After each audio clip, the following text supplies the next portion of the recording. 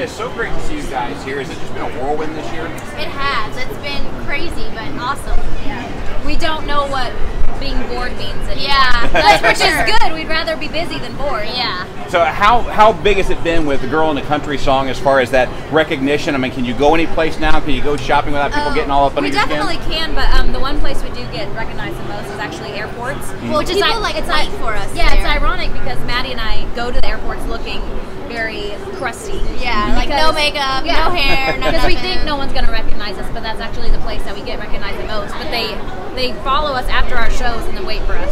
Yeah, it's really now, interesting. How different is this for you as far as like the regular life that you had before? Are you still able to maintain a little aspect of what you were doing previously? We have our families close always, so that kind of gives us a little sense of being normal.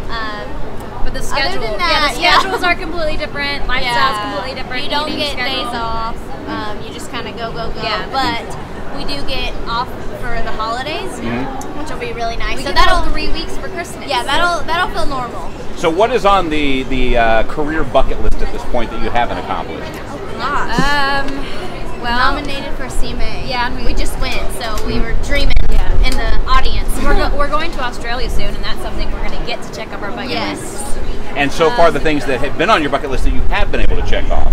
Playing the Opry, the Grand Ole Opry. We're playing our first stadium show tonight. Yes. So that's crossed off. We played the Today Show, the Late Show with David Letterman. There's quite a bit, which is really exciting for us, having a song on the radio, period. Yeah, we're in the top 10. We're the first female duo in the top 10 since 2007. So that makes it all kind of real for us. Ring the bell. Maddie and Tay are here tonight. Globe Life Park, the EYB Band House Party.